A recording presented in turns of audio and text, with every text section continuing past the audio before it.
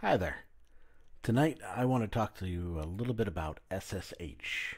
Specifically, I want to talk about SSH Agent and SSH Key Management.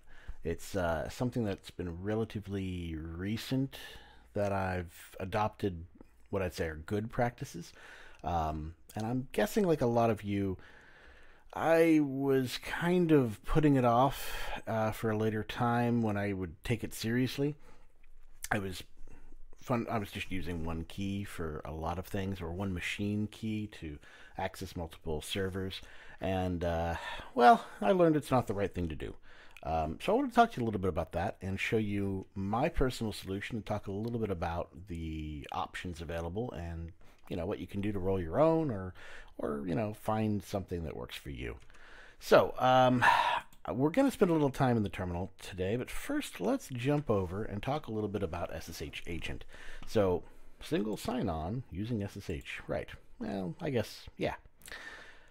SSH Agent is a helper program that keeps track of users' identity keys and their passphrases. Right? Cool.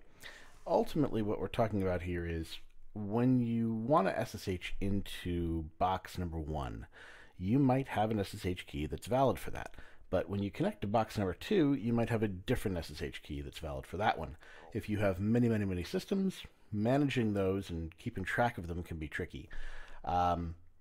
SSH Agent allows you to kind of add keys that are active at any given time into this agent queue.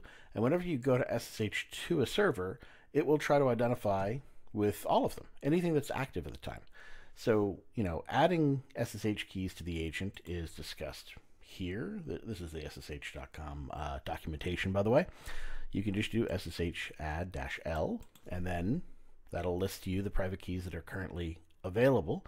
And then there's some other commands to actually add them. It's basically SSH add for pretty much all of it. There's some advanced features you can do. You can make sure it's running in your profile or a session. Honestly, though, I haven't ever had to do this. It might just be that I'm running Ubuntu on most of my environments, and SSH Agent is just always available. You might have to do some extra work in some places, but I've never had to actually do any of this. What I do need to think about, though, is, what am I adding into SSH Agent? How long is it there? Because once you add it, it's basically running, right? But you can specify the maximum number of seconds that it's stored in SSH Agent, and then it'll automatically, remove itself.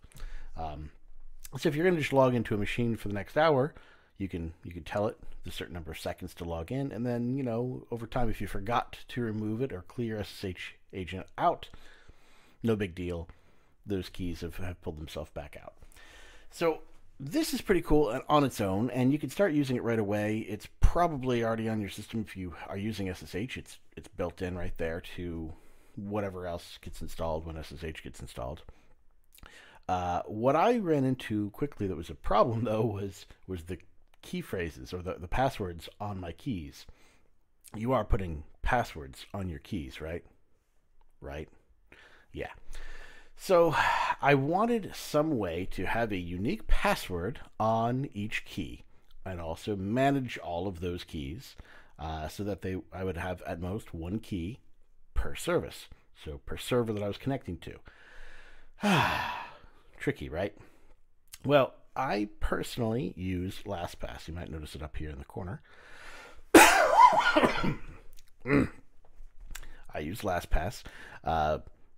I'm not going to get into the whys of that in this video, but I like having a password manager. Some people are big on KeePass or 1Password, or they have some sort of script that they run on the terminal for themselves.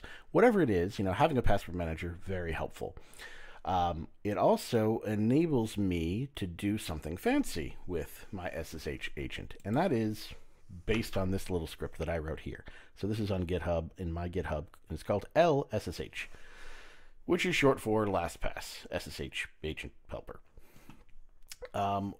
So I've got all the documentation here that you can go and read on the README. It has a man page if you do install it. You could just read the source though. It's a shell script in just Bourne shell, so it should run anywhere. And its dependency is that you have the LastPass CLI installed, because this is a LastPass helper, and also that you have a program called expect, which is used to fire off a command when something happens. I guess when you expect this message to show up in standard in, then do X. And so what I do with this is I will tell LSSH that, let's see here. I will tell LSSH that I want to use a certain key for a certain service. So in this case, I'm going to connect to the Cosmic Voyage server. So cosmic.voyage. Now, in my LSSH program or script here, what that's going to do is it's going to look up in my key locations. It's going to look for a folder called cosmic.voyage or a key that starts with cosmic.voyage, and it is one of the valid key types. So by default, the key location is set at your home directory, then .ssh, and the key types are the ed 25519 or DSA or RSA. These are configurable, and there's documentation on how to change it. It's going to look in that location for a key. If it finds it, then it's going to do the cool part. It's going to log into LastPass. It's going to check to see if there is a LastPass password saved with that name.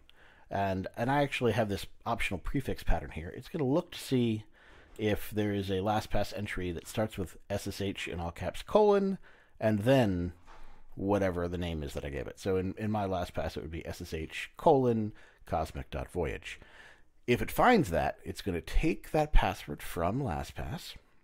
It's going to try to activate that key in that key location using that password.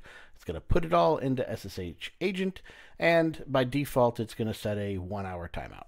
So when I come back over here, I pop over here, LSSH Cosmic Voyage.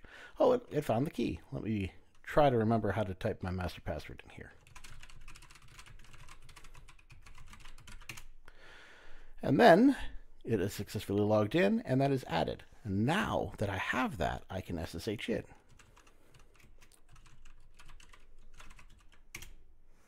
Because it's all loaded into SSH Agent. And that's it. That's my solution that allows me to have individual passwords, have individual keys, and kind of manage everything. I hope it's a good inspiration for you. I don't know that it's the right solve for you, but that is kind of where I ended up. There's a lot of options on how to do proper SSH key management. I recommend reading about it, and then after you've read about it and think you know it, then go read Michael W. Lucas's book, SSH Mastery. This covers everything. And this was actually the impetus for the whole program that I wrote. By the time I finished this book, I had been properly shamed for what I was doing and how I was treating my keys. So read this, let it sink in. I'm sure I'm going to have to read it again at some point because it gets very advanced at parts that, it talks about things you can do that I would have never imagined. But Michael Lucas knows what he's doing. So read this. Don't use this, but be inspired by it. Try to use more keys, put passwords on your keys, and you know what? Get your keys out of RSA if you haven't done that yet either. Move it up. Do one of the ed 25519s. Come into the 21st century. All right. Take care.